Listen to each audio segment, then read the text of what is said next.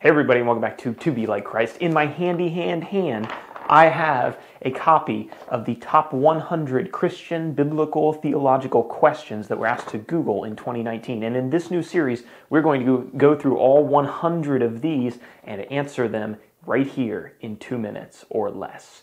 And once we're finished, we're going to complete a resource that's going to have all this information in it on the website, also in a book format, and that's going to be available to everybody. Now, I said 2 minutes or less, so this is not going to be comprehensive answers to all of these questions, but I hope that it's going to be able to at least point you in the right direction to get you thinking about some of these things. So without further ado, let us begin. The overwhelming, most popular question asked on Google in 2019 is, what is love? Now, if you search what is love on Google, you'll find the definition that it is an intense feeling of deep affection. Now, that, in my opinion, is not the best definition. I think we all know that there's something a little bit more to love than just a feeling of affection. We really need some kind of standard, something to base our definition on, because we all know that in our culture, love gets used in all kinds of ways. I love my mom, I love my wife, I love pizza. I love pizza a lot. And so let's go to a source that's a lot older than Google to get a definition that's a little bit more substantial. The Bible, which tells us about the creator of human beings, roots the origins of love not in the human mind, but in the mind of the creator, God. The Bible says that love comes from God and that we have just picked it up, or we've learned it from Him. There are verses in the Bible like 1 John 4:7 that says God is love. So God is the standard that we're looking for our definition. God defines love, and we're told that we can understand love by looking at the way that God treats us.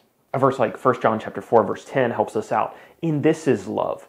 Not that we have loved God, but that He loved us and sent His Son to be the propitiation for our sins. So how does God treat us? Well, from this text we learn that Jesus came down from heaven to the earth to die on a cross to pay the price for our sins so that we could live in heaven with God forever. And He didn't do that for some kind of reciprocal benefit, some benefit to Himself. We're never going to be able to pay God back for what He's done for us. He did it because He loved us. In some ways it parallels a parent and a child.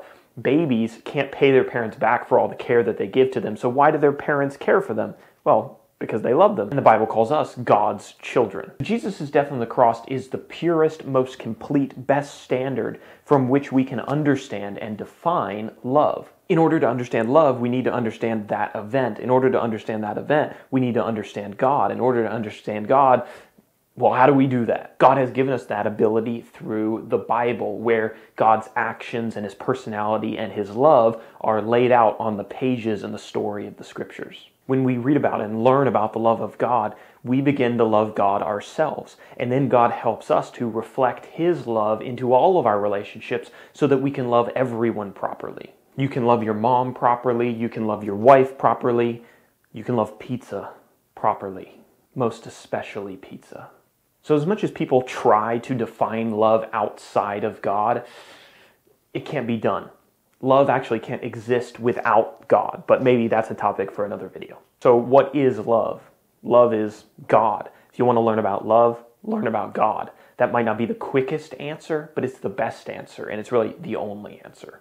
So that's the first video of our 100 videos series. Thanks everybody for tuning in, and remember to subscribe so you don't miss out on the other 99 videos or the other videos that we do on this channel. We're doing a study through the entire New Testament on this channel throughout this year, and there's notes for all of that. It's free online, and I'll put some links down in the description below. The next question that we'll answer is, what is the Bible? That's number 2. And there's a free ebook that might tell you something about that down in the link below. You might want to check that out to prepare for the next video.